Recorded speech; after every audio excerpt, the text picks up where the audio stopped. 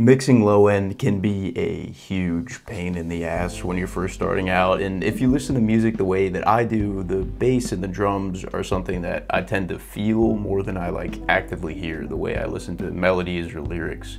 But it's important to know that that's not true for everybody, right? Some people are on the complete opposite end of the spectrum where at first listen they only hear the bass and the rhythm. As music producers, it's really important for us to be able to have like an engaging and cohesive low end while still having those like catchy top line melodies. And since it can be kind of a pain, I figured I'd give you guys 5 tips I've got to help you out to get a nice clean low end mix. And sorry about my voice, I've got something going on. So let's hop into it with tip number 1. Sound selection is everything. So your kick and the bass are probably the most obvious sound selection choices you have to make, so let's start there, right? When you're thinking about a cohesive mix, a really important consideration to think about is the nature of your sounds and what context they might be heard like out in the wild, so to speak, right?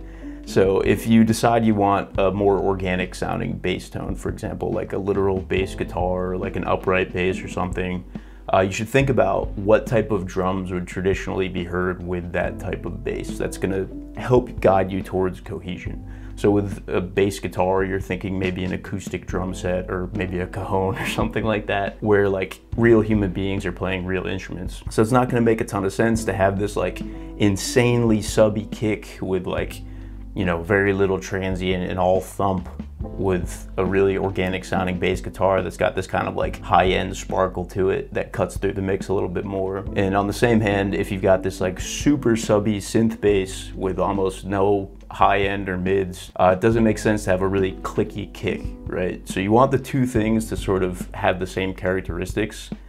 You know, as a general rule of thumb, all of these are just going to be general rules of thumb. There are no rules with making music. These are just hopefully helpful guides for you guys to sort of approach your tracks and make it a little bit easier as you move on. But rules are meant to be broken. Make stylistic choices and have fun, obviously. But if you're struggling with your low end, just stick around. We'll tackle it all. So yeah, if you got the super subby bass with like, you know, maybe a little bit of mid buzz, it makes a lot of sense to have a subby kick that takes up a really similar space as that bass, right? Because, you know, it's not even a tip on my list, but if you're side chaining your bass to your kick and your kick is like a bunch of low mids with no sub and it cuts out this very subby bass completely, now all of a sudden you got this hole that's filled with just kind of like a clicky kick instead of like the sustained sub of the bass drops out for the transient thump of the subby kick to come in, if that makes sense.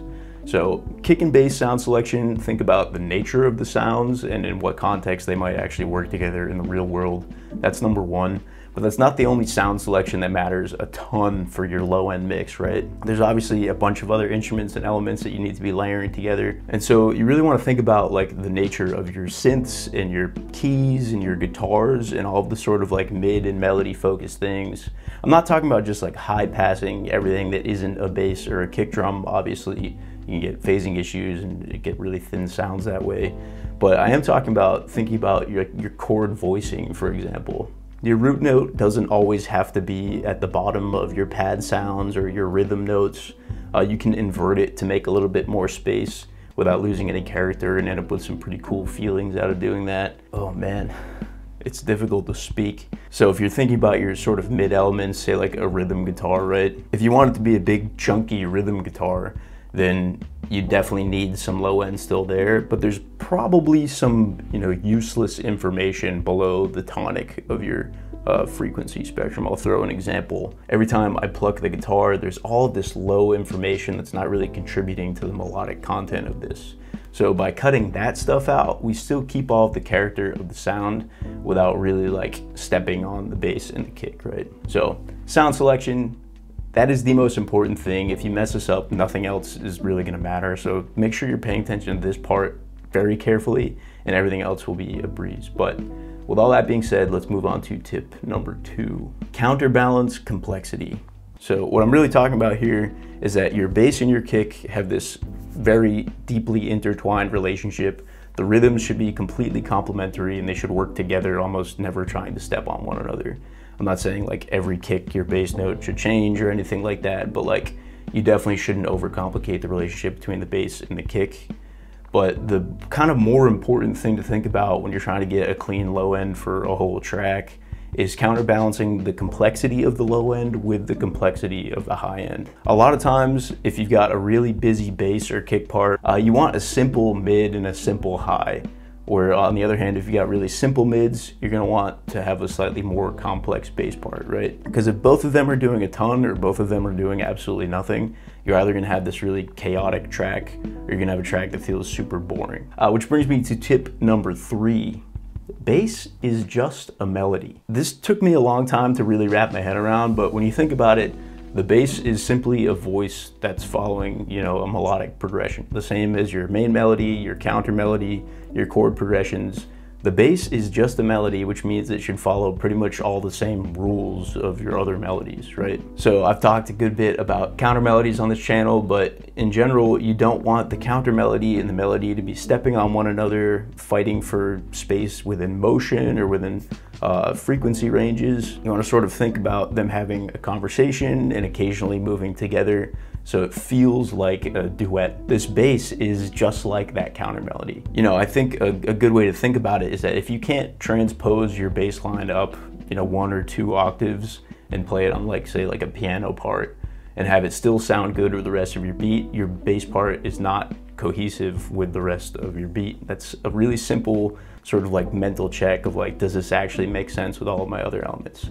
Bump it up a couple octaves, listen to it in that higher register, and if it's not meshing with everything up there, it's definitely not meshing down at the bottom end, and our ears might not be quite in tune the same way to listen to that and pick out the problems. But if you can get something that meshes up high, it's much more likely to be meshing down low. So tip number 4 is just to keep it where it belongs. I just told you pump it up a couple octaves to check it, but in the actual mix, you do not want the bass wandering all over the frequency spectrum, right? Again, rule of thumb, like if you're making UK drill, yes, your 808s are gonna slide all over the place, insane stuff, you know, stylistic and genre specific choices notwithstanding. A good rule of thumb is to basically find the range that the bass sounds the way you want it to and just try to keep it there. You don't really need to go much outside, like maybe 1 to 1.5 octaves. You know, you wanna go with the root, the third, and the fifth for the most part of a lot of the bass lines you're doing. And there's no reason to be jumping from, you know, root of chord 1 all the way up to fifth, an octave higher of chord 2. That's not gonna make a ton of sense. It's gonna make it really hard to mix in. So just try to keep it kind of in the frequency range that you're meaning for it to be in. Oh, my voice. So tip number 5 is just to balance the whole track, right? I think this is probably an issue that a lot of people bump into. I know that I ran into it a lot myself, where the low end will feel weird if the rest of the track is not balanced. So I highly recommend you grab a plugin like Vox Go Span. It's a free like spectral analyzer where you can basically see like the relative loudness at, you know, each part of the full frequency spectrum. I'll throw a little clip of it in action on here. So the rule of thumb recommendation would be to try to shoot for something pretty close to flat at least the most full parts of your mix. You don't want like any huge peaks, especially, you know, you don't want a super high low end and you don't want absolutely nothing. That's gonna make it feel imbalanced and a little bit less cohesive. But that's also, you know, just like a rule of thumb. Stylistic choices are probably the more important thing. Do what sounds good, do what you like. But this is a good tool to sort of check yourself and make sure that you're not falling victim to what I did, being that my speakers were far too small for the basses I was using, and I didn't know that I had way too much bass in a lot of my tracks before I started using this. So yeah, super quick one. I just figured I'd fire off some tips for you guys. If this was helpful, definitely let me know, leave a comment, hit that subscribe button maybe. You know, we're on the road to 2,000 subs. That's a pretty insane thing to say. But if you do enjoy this, you want more tips, leave a comment, let me know what you're looking for, what you want to see me talk about next. If you think it'd be helpful for me to give you some more like concrete examples of each of these sort of tips, then I'd be happy to make another video about bass mixing sort of in a project. So yeah, let me know. I will make whatever you guys feel like you need. Other piece of news, we did recently launch a Discord server, and there's a little lo-fi beat battle going on in there. The winner will get to release their track with my good friends over at Valor Chill, a lo-fi label. So pop in there, go introduce yourself, say hi. and tear it up in this beat battle. There's still plenty of time to enter. So yeah, hope to see you guys in there. Hope you guys enjoyed. Thank you for stopping by. I'll see you next week. Peace.